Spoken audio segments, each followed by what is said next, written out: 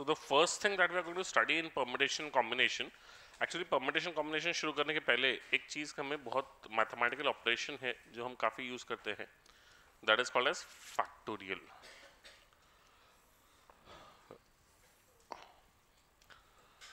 तो how do you denote this mathematical operation? Let's say 3 के आगे एक ये लगाया एक्सक्लेमेशन मार्क, तो this is 3 factorial which is equals to what? 3 into 2 into 1. You take the multiplication of the numbers up to 1. Let's say you have 4 factorial, which is 4 into 3 into 2 into 1. We have 5 factorial, which is 5 into 4 into 3 into 2 into 1. तो इस तरीके से कोई भी number का factorial जब लेना है तो हम क्या करते हैं, वो नंबर से 1 तक के सारे टर्म्स को मल्टीप्लाई कर लेते हैं. ठीक है, तो ये हो गया हमारा फैक्टोरियल. फिर it is not defined for negative numbers. It is not defined for negative numbers or for fractions. 1.5 factorial का कोई मीनिंग नहीं है. It is only defined for natural numbers. 1 factorial, 2 factorial, 3 factorial, 4 factorial, 5 factorial. तो इस तरीके से हम लोग बोलते हैं. तो we say that n factorial is equals to n into n minus 1 into n minus 2 into n minus 3 into up to 4 into 3 into 2 into 1. So this is the meaning of n factorial. Clear है क्या? अब इसी के basis पे एक formula भी बनाते हैं हम लोग. क्या फॉर्मूला बनाते हैं देखिए, अगर ये सभी टर्म्स को मैंने देखा तो ये सभी टर्म्स क्या होगी, n minus 1 into N minus 2 into N minus 3 into N minus 4 so on up to 1. तो ये पूरे टर्म को क्या लिख सकता हूं मैं, पता है क्या? ये पूरे टर्म को क्या लिख सकता हूं मैं, n माइनस 1 का फैक्टोरियल. बहुत ही सिंपली देखो, जैसे 5 फैक्टोरियल है तो 5 फैक्टोरियल में ये वाला पूरी चीज क्या है, 4 फैक्टोरियल. तो उसको क्या लिख सकता हूं मैं, 5 इंटू 4 फैक्टोरियल. तो वैसे ही ये वाली पूरी चीज क्या है, n minus 1 factorial into n is equals to n factorial. तो n factorial is equals to n into n minus 1 का factorial. क्लियर है सबको? पक्का नोट कीजिए इतना.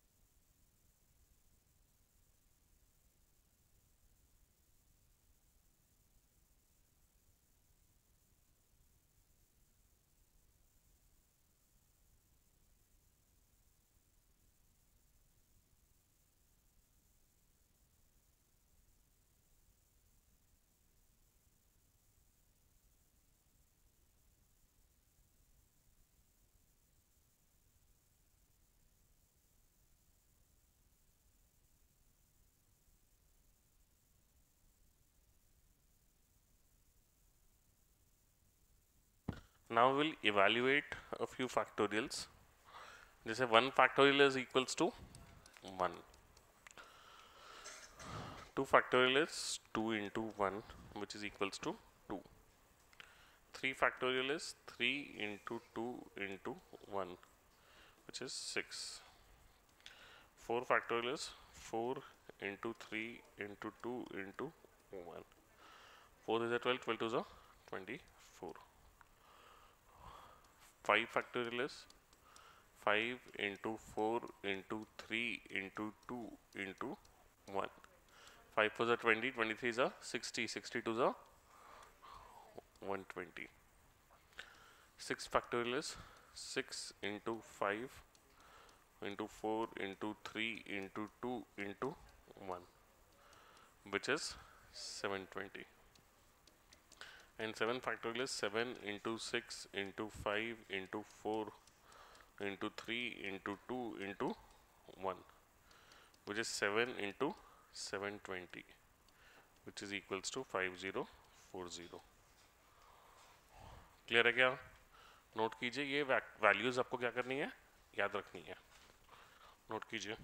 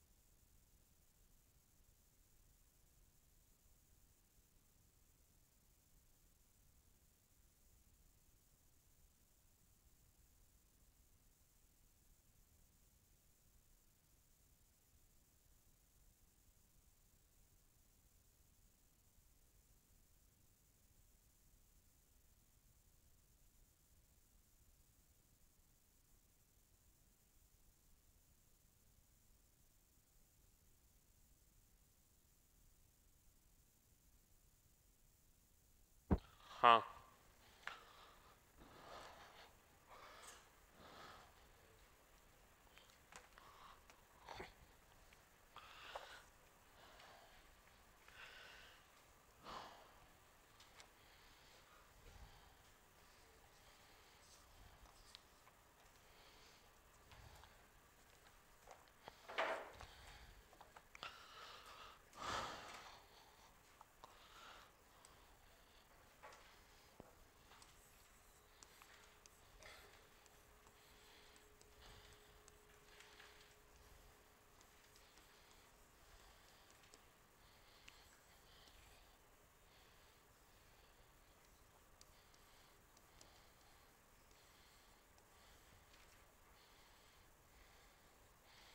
करिए, सॉल्व करिए.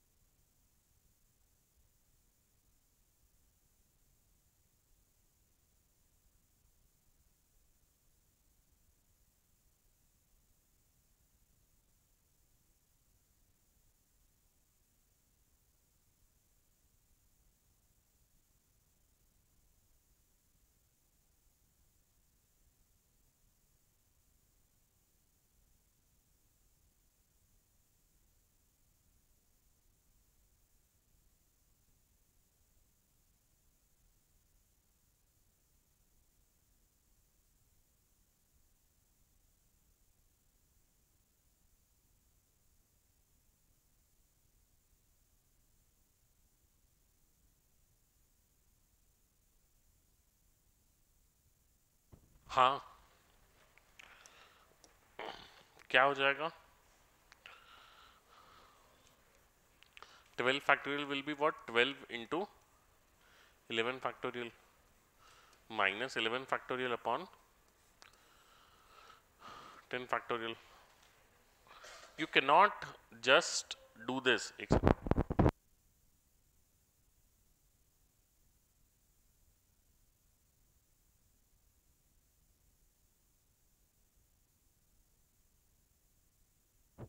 हाँ, तो इसको जब सॉल्व करेंगे तो 12 इंटू 11 फैक्टोरियल लिख सकते हैं हम लोग, n into n minus one factorial.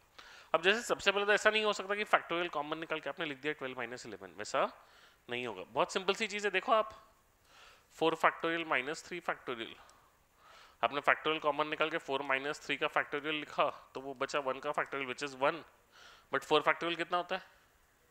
24, 3 factorial 6, 24 minus 6 18, तो करेक्ट आंसर इज 18, तो दिस इज रॉन्ग। तो you right it in this way. फिर आप 11 फैक्टोरियल को एज अ होल कॉमन निकाल सकते हैं। 11 फैक्टोरियल अपने आप में पूरा एक नंबर है, तो मैं 11 फैक्टोरियल को कॉमन निकाल सकता हूं। अंदर बचेगा 12 माइनस 1 अपॉन 10 फैक्टोरियल। 11 फैक्टोरियल क्या लिखेंगे? 11 into 10 factorial into 12 minus 1 is 11 upon 10 factorial. 10 factorial 10 factorial cut 11 into 11 is what? 121।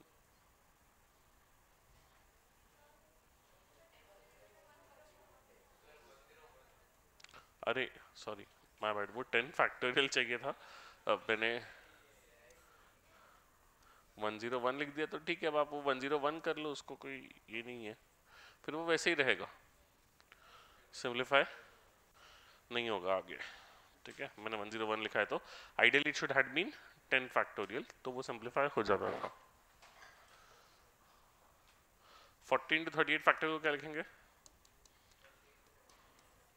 40 into 39 का फैक्टोरियल बाय 38 का फैक्टोरियल। उसको लिखा 40 into 39 into 38 factorial upon 38 factorial. 38 factorial 38 factorial cut, 40 into 39 कितना हो गया? 1560।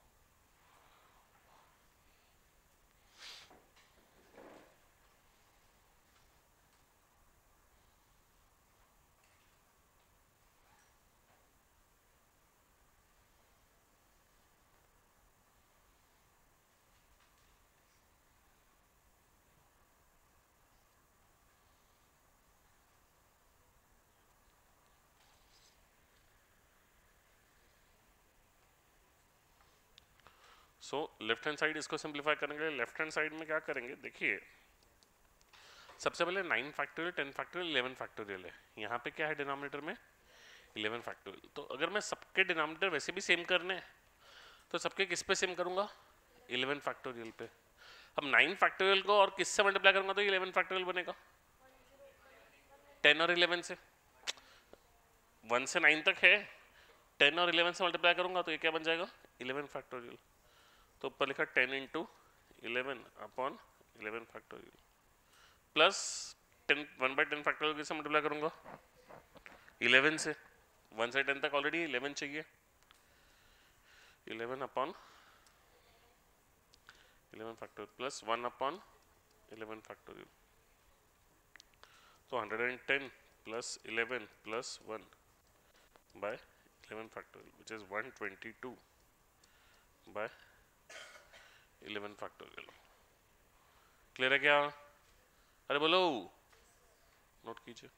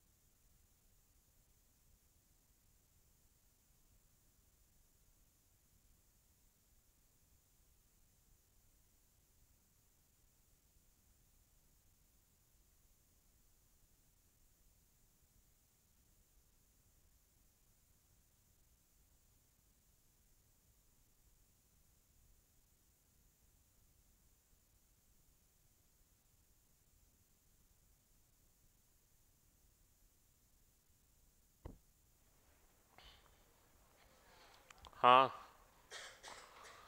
डन.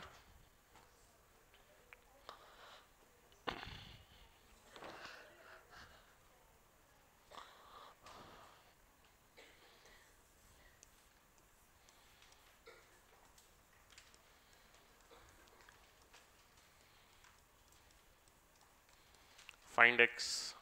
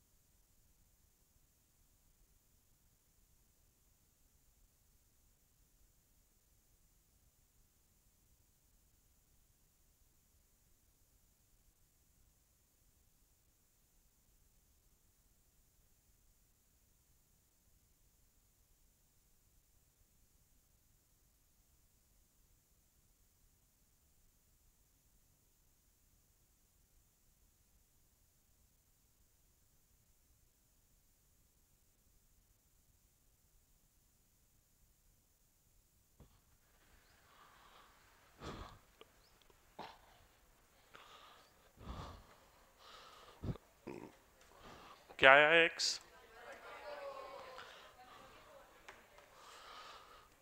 तो क्या करेंगे 11 into 12 upon 12 factorial plus 12 upon 12 factorial. 11 into 12 कितना होता है?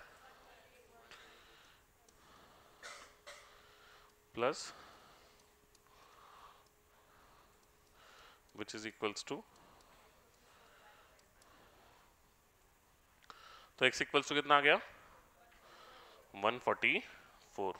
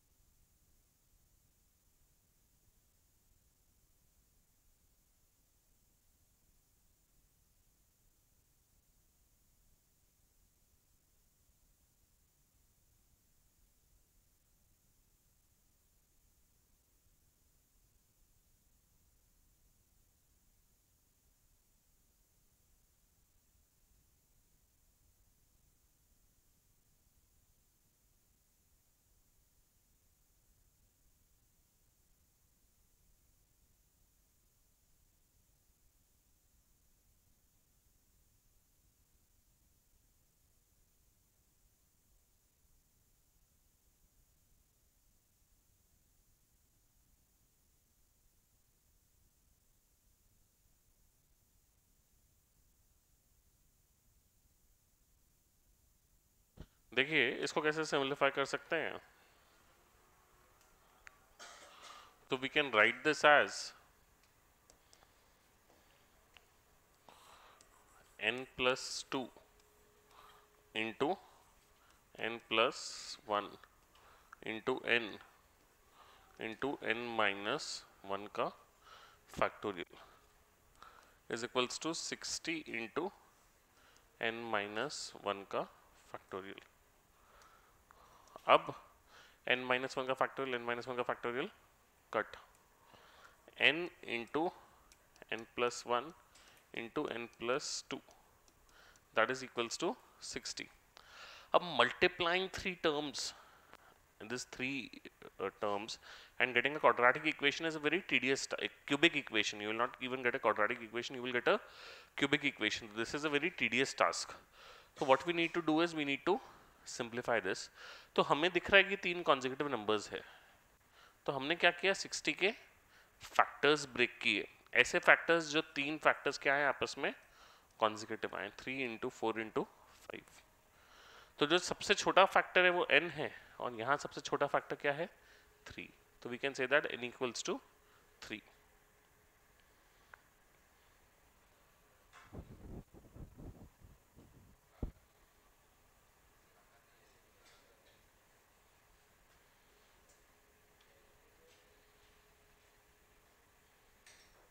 क्या हुआ, कुछ कंफ्यूजन?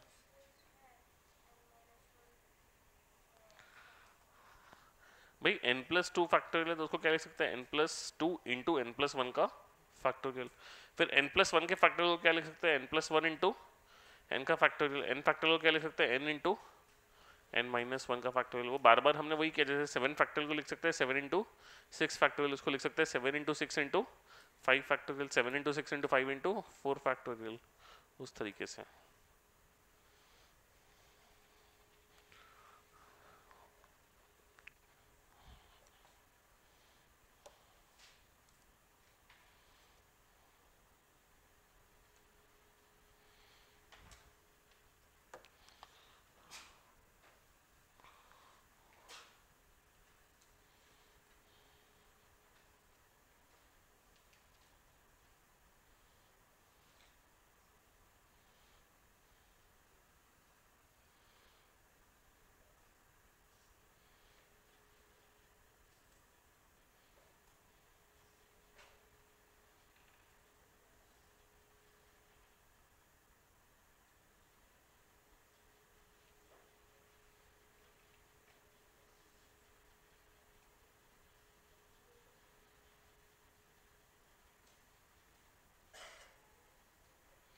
लिखिए next question.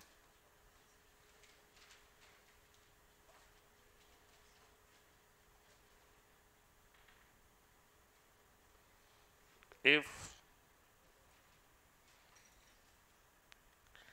n+3 factorial equals to, हाँ हाँ n+3 पूरे का factorial is equals to 56 into n+1 factorial,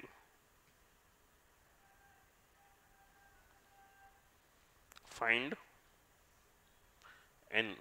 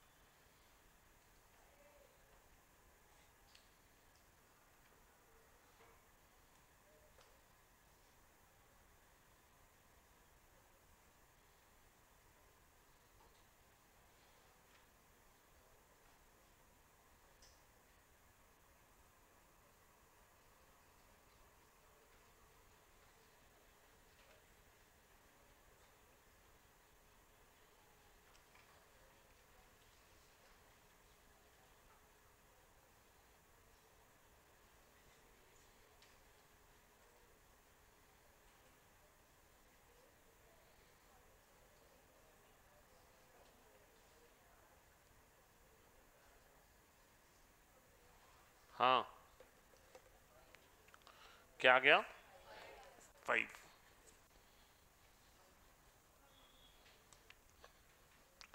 So n plus 3 factorial is equals to 56 into n plus 1 factorial. So n plus 3 factorial is what? N plus 3 into n plus 2 into n plus 1 का factorial is equals to 56 into n plus 1 का factorial. n plus 1 का factorial, n plus 1 का factorial cut. 56 क्या होता है?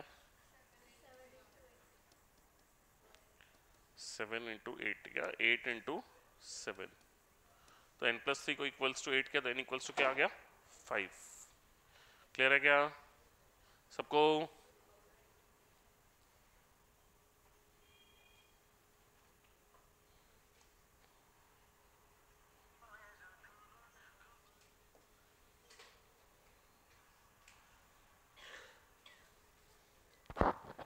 Hello, तो image पे कहाँ पे, डागा पे है कि कहाँ है?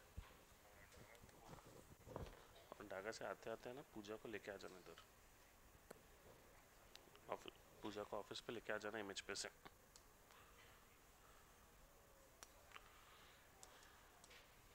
तो 2n का factorial is equals to 2 raise to power n into n factorial into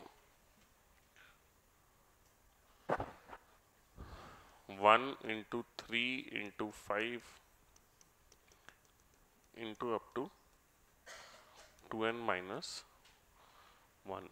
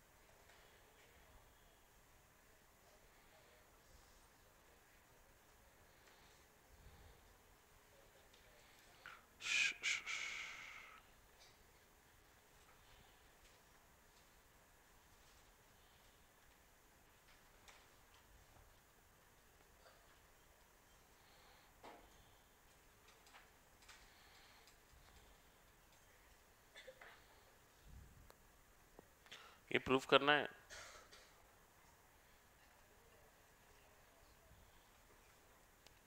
आज का होमवर्क परम्यूटेशन कॉम्बिनेशन के डीपीपी 1.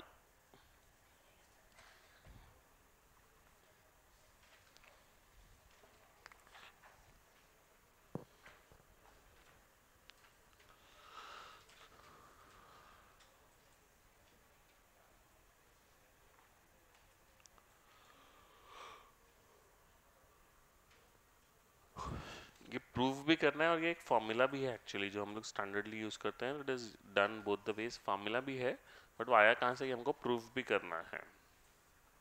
तो सब प्रूफ कैसे कर सकते हैं? प्रूफ करना है तो हम लोग इसको सिंप्लीफाई करते हैं. तो हम लोग लिखते हैं 2n into 2n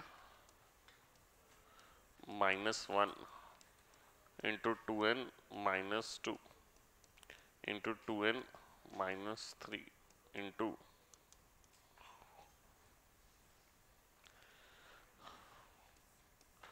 2n minus 4 into 4 into 3 into 2 into 1. अब हमने क्या किया,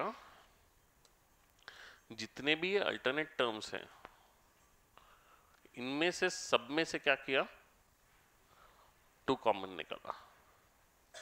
तो 2 into n into 2 into n minus 1 into 2 into n minus 2 into 2 into 2 और into 2 into 1। तो ये इसमें से ये बचा, इसमें ये बचा, इसमें ये बचा, इसमें ये बचा, इसमें ये बचा। ऐसे कितने टर्म्स है ये पता है क्या? n टर्म्स, टोटल 2n थे, उसमें के मैंने कौन से लिए? अल्टरनेट टर्म्स लिए। भाई फर्स्ट लिया तो थर्ड लिया, फिर फिफ्थ लिया, फिर सेवेंथ लिया, अल्टरनेट टर्म्स लिए ना। तो अल्टरनेट टर्म्स लिए तो कितने टर्म्स बचे? n। और ये वाले जो टर्म्स है ये मैंने एज इट इज लिख दिया।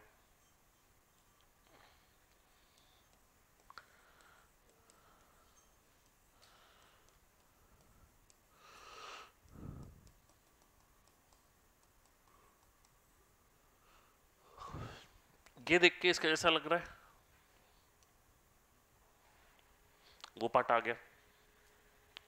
अब इसमें देखिए ये कितने टर्म्स थे? n। हर n टर्म्स में हर एक में क्या है? 2 2 2 2 2।